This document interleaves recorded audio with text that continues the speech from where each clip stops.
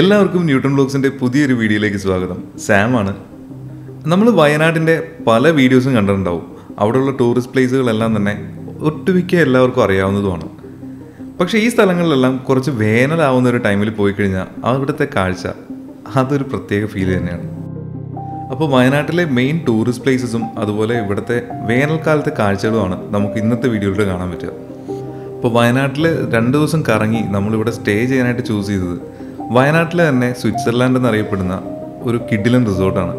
അപ്പോൾ ഇവിടുത്തെ കുറച്ച് കാഴ്ചയും അതുപോലെ വയനാടിൻ്റെ വേനലിലെ കുറച്ച് അടിപൊളി മനോഹരമായ കാഴ്ചകളും അതുപോലെ കുറച്ച് മ്യൂസിക്കും വൈൽഡ് അനിമൽസും അഡ്വഞ്ചറും എല്ലാം ചേർന്നിട്ടുള്ള ഒരു കിഡിലൻ വീഡിയോ ആണ് ഇന്നത്തെ. 2 ദിവസം കൊണ്ട് വയനാട്ടിലെ മുഴുവൻ സ്ഥലങ്ങളൊന്നും കണ്ടു തീർക്കാൻ പറ്റില്ല എന്നറിയാം. എങ്കിലും നമുക്ക് പറ്റുന്ന മാക്സിമം സ്ഥലങ്ങൾ ഈ ഒരു വീഡിയോയിൽ കവർ ചെയ്തിട്ടുണ്ട്. എന്നാൽ പിന്നെ നമുക്ക് നേരെ വീഡിയോയിലേക്ക് പോയാലോ. അപ്പോൾ വയനാട്ടിൽ നമ്മൾ ഫസ്റ്റ് വിസിറ്റ് ചെയ്യുന്ന പ്ലേസ് കർലാട്ട് ലേക്ക് എന്ന് പറയുന്ന ഈ ഒരു പ്ലേസാണ്. നമുക്ക് ഫാമിലി ആയിട്ടും അതുപോലെ തന്നെ ഫ്രണ്ട്സായിട്ടൊക്കെ വന്ന് ചെറിയ രീതിയിലൊക്കെ എൻജോയ് ചെയ്ത് പോകാൻ പറ്റിയ ഒരു അടിപൊളി പ്ലേസ് തന്നെയാണിത്. സിപ്പ് ലൈനും ബാംബു റാഫ്റ്റിങ്ങും ബോട്ടിങ്ങും അതുപോലെ തന്നെ വേറെ ചെറിയ പാർക്കിൻ്റെ ഫെസിലിറ്റീസും എല്ലാം അവൈലബിൾ ആണ് ഇവിടെ. രാവിലെ 9 മുതൽ വൈകുന്നേരം 5 മണി വരെയാണ് ഇവിടുത്തെ വിസിറ്റിംഗ് ടൈം എന്ന് പറയുന്നത്. ഒരാൾക്ക് 40 രൂപയും കുട്ടികൾക്ക് 30 രൂപയാണ് ഈ ഒരു പാർക്കിലേക്കുള്ള എൻട്രി ഫീ. അതുപോലെ കയാക്കിങ്ങിനും ബോട്ടിങ്ങിനും ഈ സിപ്പ് ലൈൻ ചെയ്യുന്നതിനൊക്കെ അഡീഷണൽ ചാർജ് വേറെ വരും. നമ്മൾ ഈ കാണുന്ന പൂക്കളെല്ലാം നമ്മൾ കയറി വരുമ്പോൾ തന്നെ കാണുന്നത് ഒരു പൂന്തോട്ടത്തിലെയാണ്. അത്യാവശ്യം പല വെറൈറ്റി പൂക്കളെല്ലാം നമുക്ക് ഈ ഒരു ഏരിയയിൽ കാണാൻ പറ്റും. ഇവിടെ വരുന്ന ആളുകൾക്ക് ഇരിക്കുന്നതിനും റെസ്റ്റ് എടുക്കുന്നതിനൊക്കെ ആയിട്ട് പല സ്ഥലങ്ങളിലും ഇതുപോലുള്ള ചെറിയ കെട്ടിടങ്ങളൊക്കെ ഉണ്ട്. പാർക്കിൻ്റെ ഈ ഒരു ഭാഗം കാണാനായിട്ടൊരു പ്രത്യേക ഭംഗി തന്നെയാണ്. കാരണം മേൽക്കൂരയൊന്നുമില്ലാതെ ഈ ഒരു സ്ട്രക്ചർ ഇവിടെ നിർമ്മിച്ച് വെച്ചിരിക്കുന്നത് ഒരു പ്രത്യേക രസമാണ് കാണാൻ. ഒരു ചെറിയ ഫോട്ടോഷൂട്ടിനുള്ള അത്യാവശ്യം ആംബിയൻസ് ഒക്കെ ഈ ഒരു പ്ലേസിൽ വന്ന് തന്നെ കിട്ടും. പിന്നെ ഈ കാണുന്നതാണ് നമ്മുടെ കുട്ടികൾക്കുള്ള പാർക്ക്. ഈ പാർക്കിൻ്റെ നേരെ ഫ്രണ്ടിലായിട്ടാണ് ഈ കാണുന്ന ബോട്ടിങ്ങിൻ്റെ ഏരിയ. കയാക്കിങ്ങും ബോട്ടിങ്ങും പെഡൽ ബോട്ടിങ്ങും ബാംബു റാഫ്റ്റിങ്ങും അതുപോലെ ഒരുവിധപ്പെട്ട എല്ലാ ഫെസിലിറ്റിയും ഇവിടെ അവൈലബിൾ ആണ്. ഇതിൻ്റെ നേരെ മുകളിലൂടെ ആ പോകുന്ന ലൈൻ കണ്ടില്ലേ, അതാണ് ഇവിടുത്തെ സിപ്പ് ലൈൻ. അപ്പോൾ അതിൻ്റെ കാഴ്ചകൾ നമുക്ക് പുറകെ കാണാം. പിന്നെ വയനാട്ടിൽ വരുമ്പോൾ ഈ സിപ്പ് ലൈനൊന്നും ഒരു പുതുമയൊന്നുമല്ല. കാരണം ഇതൊരു ഹിൽ സ്റ്റേഷൻ ആയതുകൊണ്ട് തന്നെ പല സ്ഥലങ്ങളിലും നമ്മൾ ചെല്ലുമ്പോൾ ഇതുപോലെ ഒരുപാട് സിപ്പ് ലൈൻ കാണാൻ പറ്റും. കൗതുകം ലേശം കൂടുതലായ കാരണം നമ്മൾ നേരെ ഒരാവശ്യമില്ലാണ്ട് സിപ്പ് ലൈനിൻ്റെ മുകളിലേക്ക് വലിഞ്ഞു കയറി. അപ്പോൾ ഈ സിപ്പ് ലൈൻ വഴി നേരെ അപ്പുറത്തെ ടവറിൽ ചെല്ലുമ്പോൾ തിരിച്ചു കൊണ്ടിരുന്നതിനായിട്ട് ഇവിടുന്ന് തന്നെ സ്റ്റാഫ് ബോട്ടൊക്കെ ആയിട്ട് ആ സൈഡിലേക്ക് വരും. ഇനി അതല്ല നമുക്ക് നടന്നു വരണമെന്നുണ്ടെങ്കിൽ ഈ കാണുന്ന ഒരു ഫ്ലോട്ടിംഗ് ബ്രിഡ്ജിലൂടെ നമുക്ക് നടക്കാം. വെള്ളത്തിന് വലിയ അനക്കമൊന്നും ഇല്ലാത്തതുകൊണ്ട് തന്നെ ഈ ഒരു ബ്രിഡ്ജിലൂടെ നടക്കുമ്പോഴേക്കും അങ്ങനെ ഫ്ലോട്ടിംഗ് ബ്രിഡ്ജ് ആണെന്നുള്ളൊരു ഫീലൊന്നും തോന്നുന്നില്ല.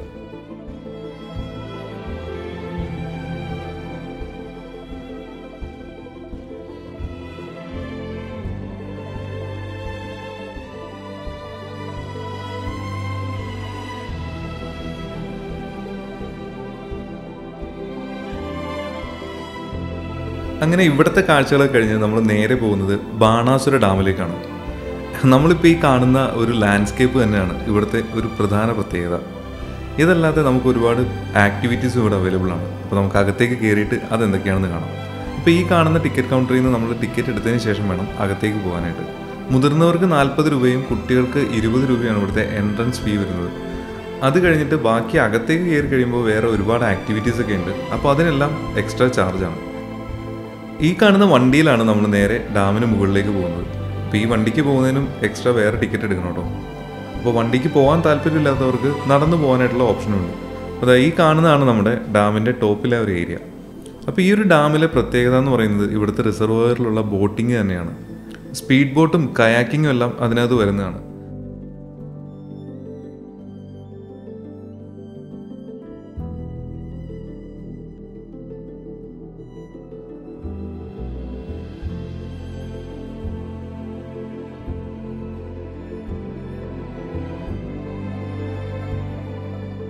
നമ്മളിവിടെ മഴക്കാലത്താണ് വരുന്നതെങ്കിൽ ഈ നടുക്ക് കാണുന്ന ചെറിയ ചെറിയ തിട്ടകളെല്ലാം അല്ലേ, അതെല്ലാം വെള്ളത്തിനടിയിലായിരിക്കും. ഇത് നമ്മൾ വേനലിൽ വന്നതുകൊണ്ട് മാത്രമാണ് ഈ ഒരു തിട്ടയെല്ലാം നമുക്ക് വിസിബിളായിട്ട് കാണാൻ പറ്റുന്നത്. അപ്പോൾ ഈ കാണുന്ന ഏരിയയിൽ നിന്നാണ് നമ്മൾ ബോട്ടിങ്ങിനുള്ള ടിക്കറ്റ് എല്ലാം എടുക്കേണ്ടത്. കുട്ടവഞ്ചിയും ബോട്ടിങ്ങും ബാംബു റാഫ്റ്റിങ്ങും കയാക്കിങ്ങും അങ്ങനെ വെള്ളത്തിലുള്ള ഒരുവിധം ഫെസിലിറ്റീസ് എല്ലാം ഇവിടെ അവൈലബിൾ ആണ്.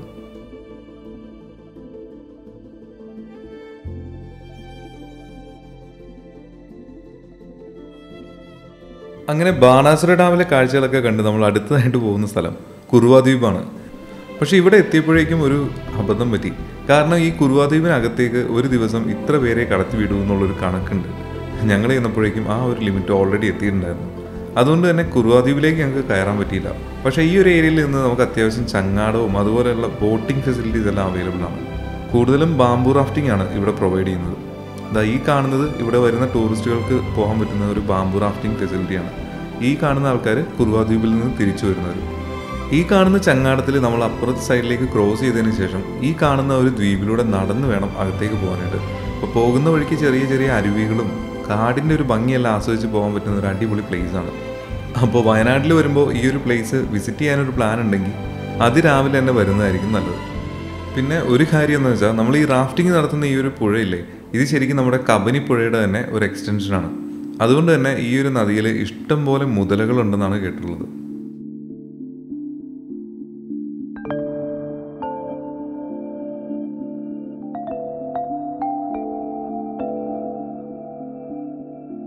അങ്ങനെ ഇവിടുത്തെ കാഴ്ചകളെ കണ്ട് നമ്മൾ അടുത്തത് പോകുന്നത് നേരെ തോൽപ്പെട്ടി റൂട്ടിലാണ്.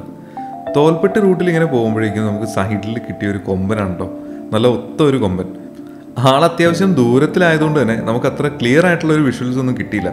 പക്ഷെ എന്തായാലും ആൾ അവിടെ ചെളിയിലൊക്കെ കുളിച്ച് ഈ നിൽക്കുന്ന ഒരു കാഴ്ച കാണാനായിട്ടൊരു പ്രത്യേക ഭംഗി തന്നെയായിരുന്നു.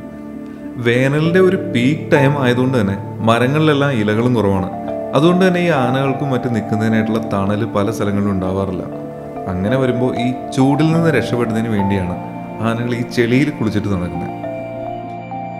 നമ്മൾ മുന്നോട്ട് പോകുമ്പോൾ ഈ രണ്ട് സൈഡിലും കാണുന്ന മരങ്ങളിൽ നോക്കിയാൽ തന്നെ അറിയാം ഇപ്പോഴത്തെ ആ ഒരു കാലാവസ്ഥയും ആ ഒരു ചൂടും എന്തായിരിക്കും എന്നുള്ളത്.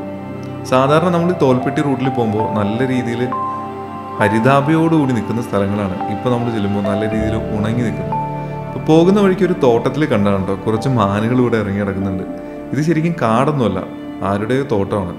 അവിടെ നടന്ന് ഈ ചെടികളും അവിടെ നട്ടിട്ടുള്ള പച്ചക്കറികളൊക്കെ കഴിച്ചാണ് ഈ മാനുകൾ കിടക്കുന്നത്. നമ്മൾ ഈ തോൽപ്പെട്ടി അതുപോലെ തിരുനെല്ലി റൂട്ടിലൊക്കെ പോകുമ്പോൾ നമുക്ക് അത്യാവശ്യം അനിമൽസിനെല്ലാം കാണാനായിട്ടുള്ള ചാൻസ് ഉണ്ട്. നിങ്ങൾ വൈൽഡ് ലൈഫൊക്കെ ഇഷ്ടപ്പെടുന്ന ആളുകളാണ് എങ്കിൽ ഇവിടെ വയനാട് വിസിറ്റ് ചെയ്യുന്ന ടൈമിൽ തിരുനെല്ലി അതുപോലെ തോൽപ്പെട്ടി റൂട്ടിലൊക്കെ ഒന്ന് പോയി നോക്കിയാൽ അത്യാവശ്യം അനിമൽസിനെ നമുക്ക് റോഡ് സൈഡിൽ തന്നെ കാണാൻ പറ്റും. നമ്മൾ ഇവിടുത്തെ കാഴ്ചകളൊക്കെ കണ്ട് നേരെ പോകുന്നത് തോൽപ്പെട്ടി സഫാരി സെൻറ്ററിലേക്കാണ്. അപ്പോൾ ഇവിടെ ചെന്നപ്പോഴാണ് ഞങ്ങൾക്കൊരു കാര്യം മനസ്സിലായത്. Tholpetty safari centre അടച്ചിട്ടിരിക്കുകയാണ്. Safari centre അടച്ചിട്ടിരിക്കുകയായിരുന്നെങ്കിലും ഇവിടെ ചെന്നപ്പോഴേക്കും ഈ ഒരു ഷെഡിനകത്ത് ഞങ്ങൾക്ക് ചെറിയൊരു പാമ്പിനെ കാണാൻ പറ്റി. ആ പാമ്പിനെ ഞാൻ മാത്രമാണോ കണ്ടേ അതോ നിങ്ങളിൽ ആരെങ്കിലും കണ്ടോ എന്നുള്ളതൊന്ന് കമൻറ്റ് ബോക്സിൽ മെൻഷൻ ചെയ്യണേ. ഈ കാണുന്നതാണ് ഇവിടുത്തെ ടിക്കറ്റ് കൗണ്ടർ. ഒരാൾക്ക് വരുന്ന എൻട്രൻസ് ഫീ എന്ന് പറയുന്നത് 150 രൂപയാണ്. മാർച്ച് 9 മുതൽ ഏപ്രിൽ 15 വരെ ഇവിടെ ക്ലോസ്ഡ് ആയിട്ട് കിടക്കുന്നുണ്ട്. ഇനി നമുക്ക് അതിനെക്കുറിച്ച് ചിന്തിക്കേണ്ട കാര്യമില്ലല്ലോ. പിന്നെ ഇതിൻ്റെ ഒരു ഡെഡിക്കേറ്റഡ് വീഡിയോ നമ്മൾ നേരത്തെ ചെയ്തിട്ടുണ്ട്. അപ്പോൾ അതിൻ്റെ ലിങ്ക് ഞാൻ എന്തായാലും വീഡിയോ ഡിസ്ക്രിപ്ഷനിൽ കൊടുക്കാം. അപ്പോൾ ഇവിടെ നിന്ന് നമ്മൾ നേരെ പോകുന്നത് തിരുനെല്ലി റൂട്ടിലാണ്. ഇതുപോലെ എന്തെങ്കിലും അനിമൽസിനെ കിട്ടുമെന്ന് നോക്കി പോയതാണ്. സാധാരണ ഈ ഒരു റൂട്ടിൽ നല്ല രീതിയിൽ അനിമൽസ് ആയിരിക്കും കിട്ടാറുള്ളതാണ്. പക്ഷേ ഇത് നല്ല വേനലായതുകൊണ്ട് തന്നെ റോഡ് സൈഡിലേക്ക് അനിമൽസ് വരാനായിട്ടുള്ള ചാൻസും വളരെ കുറവാണ്. നമ്മളിവിടുത്തെ കാഴ്ചകളൊക്കെ കണ്ട് നേരെ ചെന്നത് തിരുനെല്ലി ടെമ്പിളിലേക്കാണ്. ഈ കാണുന്നതാണ് നമ്മുടെ തിരുനെല്ലി ക്ഷേത്രം. അപ്പോൾ വയനാട്ടിൽ തന്നെ ഒരു ഫേമസ് ആയിട്ടുള്ളൊരു ടെമ്പിളാണിത്. അപ്പോൾ ഇന്നത്തെ കാഴ്ചകളൊക്കെ കണ്ട് നമ്മൾ നേരെ പോകുന്നത് നമ്മുടെ റിസോർട്ടിലേക്കാണ്. അപ്പോൾ റിസോർട്ടിലെ കാഴ്ചകളൊക്കെ കണ്ട് നെക്സ്റ്റ് ഡേ മോർണിംഗിൽ നമുക്ക് അടുത്ത സ്ഥലങ്ങളിലേക്ക് പോകും.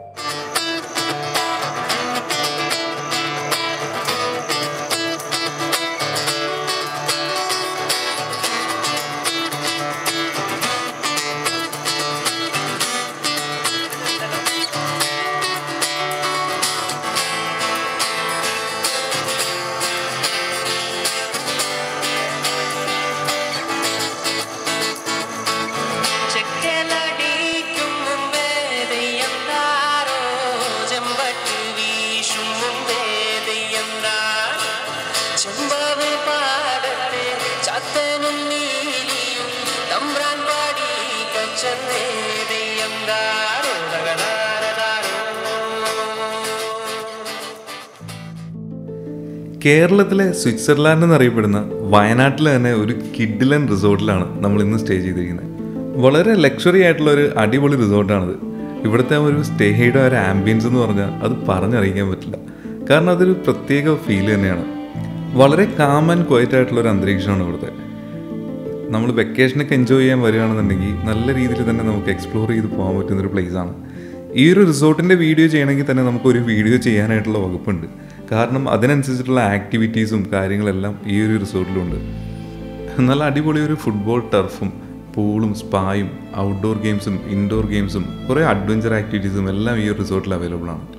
അപ്പോൾ അതെല്ലാം കൂടി നമ്മൾ ഈ ഒരു വീഡിയോയിൽ കാണിക്കാൻ നിന്ന് കഴിഞ്ഞാൽ ഈ ഒരു വീഡിയോയുടെ ലെങ്ത് വളരെ കൂടിപ്പോകും. അപ്പോൾ ഇതിൻ്റെ ഒരു ഡീറ്റെയിൽഡ് വീഡിയോ ചെയ്യണം എന്നുണ്ടെങ്കിൽ കമൻറ്റ് ബോക്സിലൊന്ന് മെൻഷൻ ചെയ്താൽ മതി. അത് നമുക്കൊരു സെപ്പറേറ്റ് വീഡിയോ ആയിട്ട് തന്നെ ചെയ്യാം.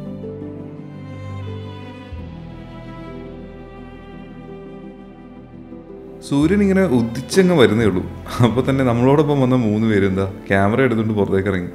ഒരുപാട് വെറൈറ്റി ബേർഡ്സിനെ നമുക്ക് ഈ റിസോർട്ടിനകത്ത് തന്നെ കാണാൻ പറ്റും. ബേർഡിങ്ങിനൊക്കെ പറ്റിയ ഒരു അടിപൊളി സ്ഥലം കൂടിയാണിത്. അതിരാവിലെ തന്നെ നമുക്കുള്ള ബ്രേക്ക്ഫാസ്റ്റ് റെഡി ആയിട്ടുണ്ട്. അപ്പോൾ ബ്രേക്ക്ഫാസ്റ്റ് എല്ലാം കഴിച്ച് ഇനി നേരെ വയനാട്ടിലുള്ള ബാക്കി സ്ഥലങ്ങളും കൂടി നമുക്ക് ഇന്ന് പോയി കറങ്ങിയിട്ട് വരാം.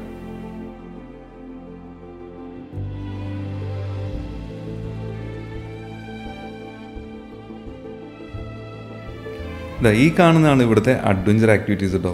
ഇത് നമ്മുടെ റിസോർട്ടിൽ സ്റ്റേ ചെയ്യുന്നവർക്ക് ചൂസ് ചെയ്യാൻ പറ്റുന്ന കുറച്ച് അഡ്വഞ്ചർ ആക്ടിവിറ്റീസാണ്. സിപ്പ് ലൈനും ഗ്ലാസ് ഡോറും എല്ലാം ഇതിനകത്ത് വിടുന്നതാണ്.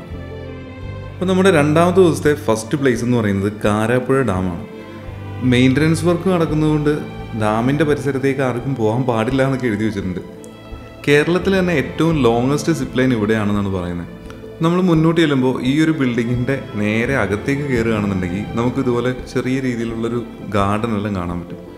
അത്യാവശ്യം നല്ല രീതിയിൽ തന്നെ ചെടികളൊക്കെ നട്ടുപിടിപ്പിച്ചിട്ടുണ്ടെങ്കിലും വേനൽ അതിൻ്റെ പീക്ക് ടൈമിൽ നിൽക്കുന്നതുകൊണ്ട് തന്നെ ചെറിയ രീതിയിലെല്ലാം ഉണങ്ങിയാണ് നിൽക്കുന്നത്. നമ്മൾ മഴക്കാലത്ത് വരുമ്പോൾ ആ ഒരു പച്ചപ്പും ഹരിതാപയും ഊഷ്മളതയും മാഷ്മളതയും ഒന്നും ഇപ്പോൾ വന്നാൽ കിട്ടില്ല. ഈ ഒരു ഭാഗത്ത് നോക്കിയാൽ കുട്ടികൾക്ക് കളിക്കാനുള്ള ചെറിയൊരു പാർക്കും ഒരു ചെറിയ വാച്ച് ടവറെല്ലാം കാണാം. ഈ ഒരു വാച്ച് ടവറിൻ്റെ മുകളിൽ കയറി കഴിഞ്ഞാൽ നമുക്ക് ഏകദേശം ഒരു 360 ഡിഗ്രിയിൽ ഇവിടെയുള്ള കാഴ്ചകളൊക്കെ കാണാം. നമ്മൾ ആദ്യം കണ്ട ബാണാസുര ഡാമും അതുപോലെ ഈ ഒരു ഡാമും ഇതിൻ്റെ രണ്ടിൻ്റെയും പ്രത്യേകത എന്താണെന്ന് വെച്ചാൽ ഇത് സിമെൻറ്റ് കൊണ്ടൊന്നും നിർമ്മിച്ചിരിക്കുന്ന ഡാമല്ല. ഈ 2 ഡാമുകളിലും ചെയ്തിരിക്കുന്നത് കല്ലും മണ്ണും എല്ലാം നിറച്ച് അവിടെ ഒരു തിട്ട പോലെ കെട്ടി നിർത്തിയിരിക്കുന്നതാണ്. നമ്മളിപ്പോൾ കാണുന്നതാണ് കേരളത്തിലെ ഏറ്റവും വലിയ സിപ്പ് ലൈൻ എന്ന് പറയുന്നത്.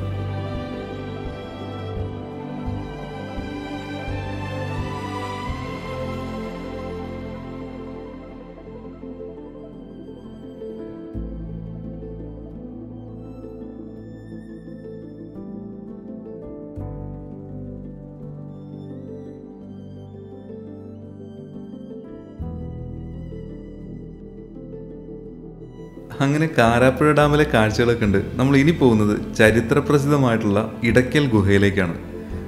ഇവർ താഴേക്ക് വരുന്നത് ഞാൻ റിവേഴ്സ് ഇട്ടതൊന്നുമല്ല കേട്ടോ. ഇവർ പുറകോട്ട് തിരിഞ്ഞ് തന്നെ കയറാൻ നോക്കുന്നതാണ്. കാര്യം വേറൊന്നുമല്ല, ഇവിടെ നിന്ന് നമ്മുടെ ടിക്കറ്റ് കൗണ്ടർ വരെ പോകുന്ന ഒരു ദൂരം നല്ല രീതിയിലുള്ള കയറ്റമാണ്. ഒരുവിധം ആളുകളെല്ലാം ഈ ഒരു സ്ഥലം എത്തുമ്പോൾ തന്നെ നല്ല രീതിയിൽ കറച്ചിട്ട് തിരിച്ചിറങ്ങി പോകാനാണ് പതിവ്. ഈ ഒരു ഭാഗം വരെ എത്തി ഫിസിക്കലി ഓക്കെ ആണെന്ന് തോന്നുന്നവർ മാത്രം ടിക്കറ്റ് എടുത്ത് മുന്നോട്ട് പോയാൽ മതി. കാരണം ഇനി മുന്നോട്ടുള്ള യാത്ര എന്ന് പറയുന്നത് കുറച്ചുകൂടി ഡിഫിക്കൽട്ടായിരിക്കും. കാരണം നല്ല കുത്തനെയുള്ള കയറ്റവും ഇതുപോലെ ഇടുങ്ങിയ സ്ഥലങ്ങളിലൂടെയുള്ള യാത്രയൊക്കെയാണ് ഇനി അങ്ങോട്ടേക്ക്. നമ്മൾ ഹരിഹർ ഫോർട്ടും അതുപോലെ തന്നെ കലവന്തിന്ദർ ഫോർട്ടും പോയ വീഡിയോ നിങ്ങൾ പലരും കണ്ടിട്ടുണ്ടാവുമല്ലോ. അതിൻ്റെ അത്രയൊന്നും റിസ്ക് എന്തായാലും ഈ ഒരു ഭാഗത്തൂടി പോകുമ്പോൾ ഇല്ല. എങ്കിലും അത്യാവശ്യം ശ്രദ്ധിച്ച് കയറാനുള്ള സ്ഥലങ്ങളും ഉണ്ട്. നമ്മൾ പോയതിൽ വെച്ച് തന്നെ ഏറ്റവും റിസ്കി ആയിട്ടുണ്ടായിരുന്ന 2 ട്രെക്കിംഗ് ആയിരുന്നു ഹരിഹർ ഫോർട്ടും അതുപോലെ കലവന്തിന്ദർ ഫോർട്ടും.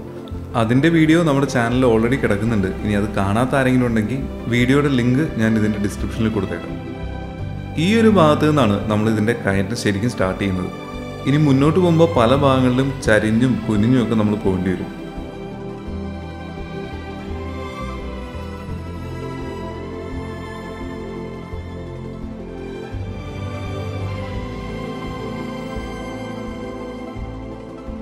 ഈ ഒരു ഫസ്റ്റ് സ്ട്രെച്ച് കഴിഞ്ഞ് അങ്ങ് ഇറങ്ങുമ്പോൾ തന്നെ ഇതുപോലെ അത്യാവശ്യം വലിപ്പമുള്ളൊരു ഏരിയ കാണാൻ പറ്റും. പക്ഷേ ഇടയ്ക്കൽ ഗുഹയുടെ പ്രധാന ഭാഗം ഇതല്ല, അത് കുറച്ചുകൂടി മുകളിലേക്ക് ചെല്ലുമ്പോഴേ നമുക്ക് കാണാൻ പറ്റും. ഈ ഒരു ഭാഗത്ത് നിന്ന് നമുക്ക് മുകളിലേക്ക് കയറുന്നതിനായിട്ട് സ്റ്റീലിലും അതുപോലെ ഇരുമ്പിലും ഒക്കെ പണിതിട്ടുള്ള ഒരുപാട് സ്റ്റെപ്സ് അവൈലബിൾ ആണ്. ഈ സ്റ്റെപ്സ് എല്ലാം അവൈലബിൾ ആയതുകൊണ്ട് തന്നെ നമുക്ക് വലിയ ബുദ്ധിമുട്ടില്ലാതെ മുകളിൽ പോയി തിരിച്ചിറങ്ങാനും പറ്റും.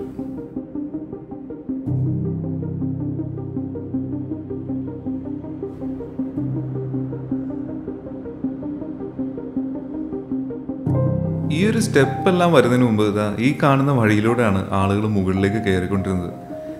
ഈ കാണുന്നതാണ് ഇടയ്ക്കൽ ഗുഹയുടെ മെയിൻ കവാടം. അപ്പോൾ ഈ ഒരു സ്ഥലത്താണ് നമ്മൾ കാണാനായിട്ട് വന്ന ഗുഹയുള്ളത് കേട്ടോ. അപ്പോൾ ഇവിടെ നിന്ന് ഇതുപോലെ തന്നെ സ്റ്റെപ്സ് എല്ലാം ഉണ്ട് താഴത്തേക്ക് ഇറങ്ങുന്നതിനായിട്ട്. ഈ ഒരു വഴി ഇറങ്ങി ചെല്ലുമ്പോൾ തന്നെ ഈ ഗുഹയുടെ 2 സൈഡിലെ ചുവരുകൾ നമ്മൾ സ്വാഗതം ചെയ്യുന്നത് ഇതുപോലുള്ള പുരാതനമായിട്ടുള്ള ശിലാലിഖിതങ്ങൾ കൊണ്ടാണ്. ഈ കല്ലിൽ കൊത്തി വെച്ചിരിക്കുന്നത് കാണാൻ നല്ല ഭംഗിയൊക്കെ ഉണ്ടെങ്കിലും ഇതിൽ എന്താണ് അവർ ഉദ്ദേശിച്ചേക്കണേന്നുള്ളത് യാതൊരു ഐഡിയ ഇല്ല.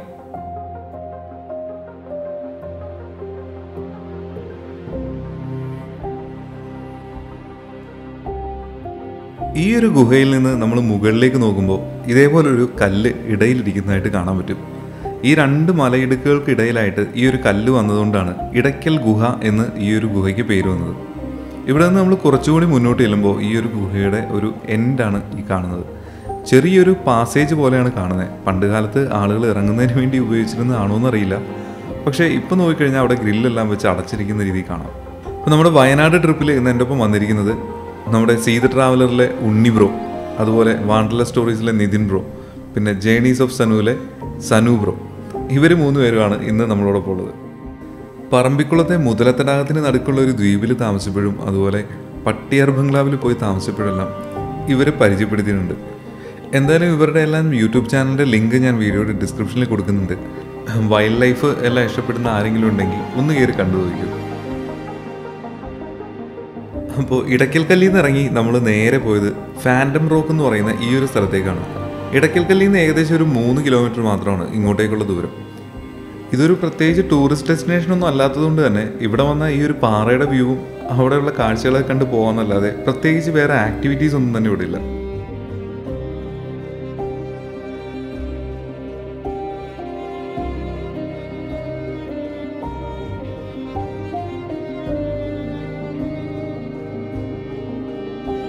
അങ്ങനെ ഫാൻറ്റം റോക്ക് കണ്ട് നമ്മൾ നേരെ ചെന്നത് നമ്മുടെ വയനാടിൻ്റെ സ്വന്തം ക്രിക്കറ്റ് സ്റ്റേഡിയത്തിലേക്കാണ്. ഈ ഒരു സ്റ്റേഡിയത്തിൻ്റെ പ്രത്യേകത എന്ന് പറയുന്നത് ഈ ഒരു സ്റ്റേഡിയം നിൽക്കുന്ന സ്ഥലം തന്നെയാണ്. കാടും മലയും പ്രകൃതി ഭംഗിയും എല്ലാം നിറഞ്ഞു നിൽക്കുന്ന ഈ ഒരു സ്ഥലത്തിന് നടുക്കായിട്ട് ഒരു അടിപൊളി ഗ്രൗണ്ട്.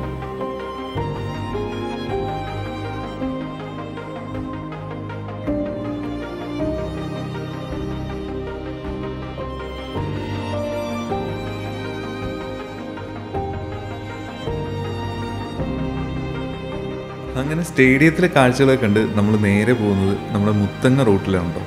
ഈ ഒരു റൂട്ടിൽ പോകുമ്പോഴുള്ള പ്രത്യേകത അത്യാവശ്യം നല്ല രീതിയിൽ തന്നെ അനിമൽ സൈറ്റിംഗ് കിട്ടും.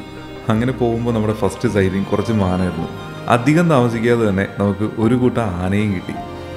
തീരെ പൊടിയായിട്ടുള്ളൊരു കുട്ടിയാനയും 2-3 കുട്ടിക്കൊമ്പന്മാരൊക്കെ കൂടുന്ന ഏകദേശം ഒരു 10-14 പേര് വരുന്ന ഒരു വലിയ ഗ്രൂപ്പ് തന്നെയായിരുന്നു. അത്യാവശ്യം നല്ല ദൂരത്തിലായതുകൊണ്ട് തന്നെ നമുക്കത്ര ക്ലോസപ്പ് ആയിട്ടുള്ളൊരു ഷോട്ട്സ് ഒന്നും എടുക്കാൻ പറ്റുന്നുണ്ടായിരുന്നില്ല. തോൽപ്പെട്ടിയിലെയും അതുപോലെ തന്നെ മുത്തങ്ങയിലെയും എല്ലാം സഫാരി സെൻറ്റർ അടച്ചിട്ടിരിക്കുകയാണെങ്കിൽ പോലും നമുക്ക് റോഡ് സൈഡിൽ തന്നെ അത്യാവശ്യം നല്ല രീതിയിൽ സൈറ്റിങ്സ് എല്ലാം കിട്ടി. അതുകൊണ്ട് തന്നെ ഈ ഒരു ട്രിപ്പിൽ നല്ല രീതിയിൽ നമ്മൾ ഹാപ്പിയാണ്. ഈ 2 ദിവസം കൊണ്ട് വയനാട് കംപ്ലീറ്റ് ആയിട്ട് കവർ ചെയ്യാന്ന് പറഞ്ഞാൽ പ്രാക്ടിക്കലി അത്ര പോസിബിൾ അല്ലാന്ന് എനിക്കറിയാം. അതുകൊണ്ട് തന്നെ നമ്മൾ വളരെ ലിമിറ്റഡ് ആയിട്ടുള്ള സ്ഥലങ്ങൾ മാത്രമാണ് ഈ ഒരു വീഡിയോയിൽ കവർ ചെയ്തിട്ടുള്ളത്. എന്നൂരും ബ്രഹ്മഗിരിയും പോലുള്ള പല മസ്റ്റ് വിസിറ്റ് പ്ലേസസും നമ്മൾ ഈ ഒരു വീഡിയോയിൽ മിസ് ചെയ്തിട്ടുണ്ട്. എന്തായാലും അതെല്ലാം നമുക്ക് വേറൊരു വീഡിയോയിലൂടെ കവർ ചെയ്യാൻ പറ്റുമെന്ന് തന്നെ വിചാരിക്കാം. അപ്പോൾ ഇന്നത്തെ വീഡിയോ എല്ലാവർക്കും ഇഷ്ടപ്പെട്ടു എന്ന് വിചാരിക്കുന്നു. ഇഷ്ടപ്പെട്ടെങ്കിൽ തീർച്ചയായും അത് കമൻറ്റ് ബോക്സിലൂടെ അറിയിക്കുക. അപ്പോൾ പുതിയൊരു വീഡിയോയിലൂടെ വീണ്ടും കാണാം. അതുവരെ എല്ലാവർക്കും ബൈ.